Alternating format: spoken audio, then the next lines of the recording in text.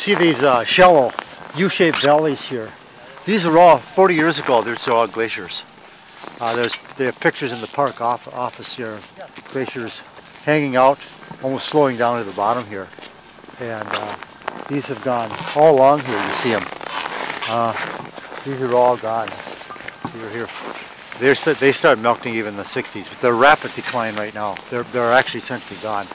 There might be a few remnants way up in the hill, but that's global warming.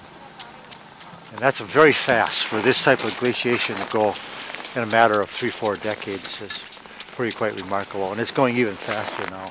As we get into the park, there'll be more glaciers yet that are still around, but within 10-15 years, most of those will be gone. They'll be pretty much, as you're going through the land that never melts, there won't be any more glaciers present in probably another decade, 10-15 years for sure. So it's kind of pathetic. But I've seen a lot of this. I've traveled, 40 years of my life in the Arctic, and the last 15 years I've seen so many changes. But it's really great to have a camera here to see it firsthand. And it's pretty much typical of what I've seen here since the late 80s here, rapid decline of our ice.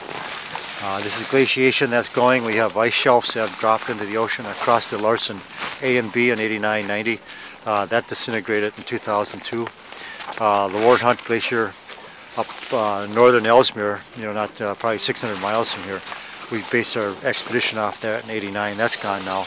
Another big section, ice shelf in the northern Ellesmere dropped off here this fall. It also was quite remarkable is the sea ice, and we've seen that in Cumberland Sound. We're looking at satellite photos. That whole sound broke up in the end of January. It never actually froze solid this year, and that's probably the first time in the last 1,000 years here that it's been freeze. So the sea ice is going real quickly, the glaciation, and that's going to have a big impact in the United States. 3/4 of the water for irrigation in the western United States for the fruit trees, that all comes from snow ice pack.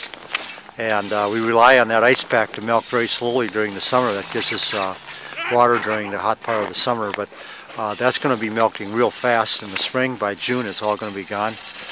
So this is a major problem. It's going to affect us in the States here real soon.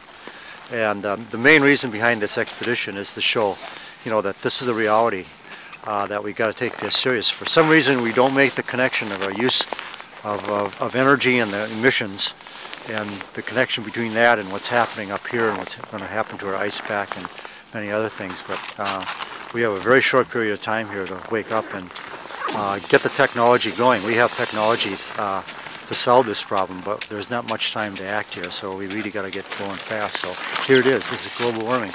Real obvious. Used to be glaciers. This U-shaped valley, you can take a look in the park office. That was a glacier hanging out in the 60s. Pretty pathetic.